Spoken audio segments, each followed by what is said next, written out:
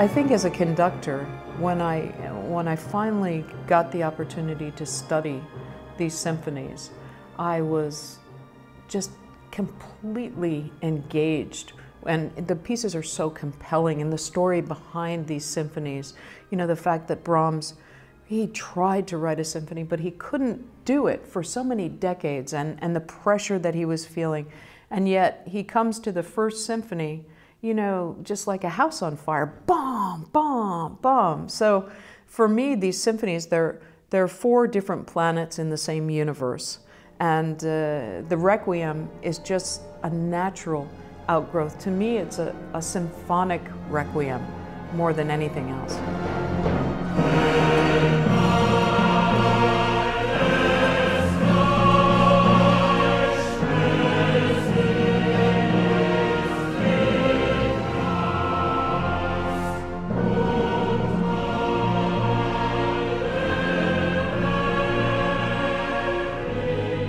I've had the great opportunity of performing Brahms' Requiem several times. I try to program it with all of my orchestras, and it's a piece that, for me, really grows each time I do the work.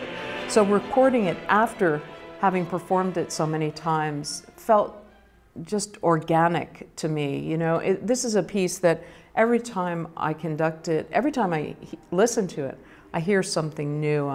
I hear a color I never expected, and I'm more admiring of Brahms's artistry and genius.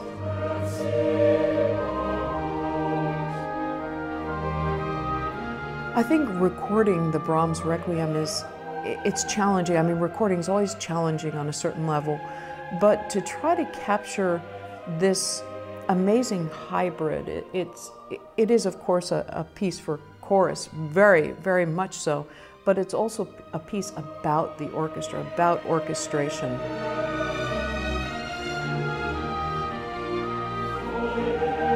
Klaus Heymann of Naxos Records had been speaking about doing a Brahms Requiem recording for many, many, many months, and actually it ended up being several years in the making. The most important element of a Brahms Requiem recording is the chorus. And we both wanted a chorus that, first of all, was native German speaking, but also could capture the colors of this piece.